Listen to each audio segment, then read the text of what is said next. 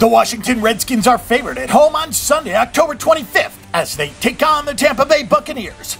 The Bucs come into this game at 2-3 and off their bye week, while the Washington Redskins are 2-4 after a loss to the Jets. The Tampa Bay Buccaneers actually have a chance to get to the 500 mark if they can find a way to win against a weak Washington Redskins team. The Redskins are listed as 3.5-point home favorites, with the total in the low 40s. The Tampa Bay Buccaneers are coming off their bye week, and they went into the bye week in good spirits as they beat the Jacksonville Jaguars in Week 5. The Bucs have gotten decent play out of rookie quarterback Jameis Winston, but the defense has struggled. Tampa is scoring 22 points per game, while allowing almost 30 points per contest. The offense has relied on running back Doug Martin, who has 405 rushing yards this season.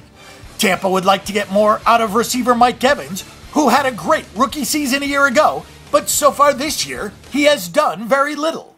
The Bucs have gone over in 3 of their 5 games this season. The Washington Redskins have played hard this season, but they simply don't have enough talent to win consistently. It doesn't help that a lot of their players are hurt as well.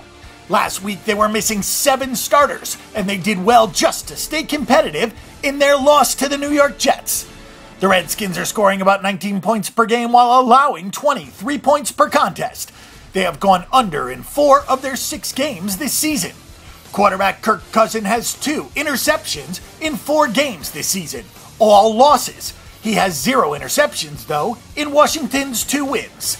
The Redskins have a laundry list of players who could miss this game, as Deshaun Jackson, D'Angelo Hall, Jordan Reed, Chris Culliver, Matt Jones, Trent Williams, Corey Lichtensteiger, Stephen Pia, Chris Thompson are all questionable.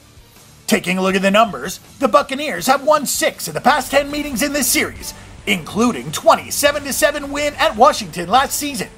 4 of the last 5 in this series have gone under. The teams have split their last 4 games in Washington, with all 4 going under the total. This is a tough game to call as neither team is very good, so for our pick and prediction, we'll avoid a side and just take this game over the total. Click over now and check out all the NFL and NCAA football odds on the board, and make a few wagers at BetDSI.com.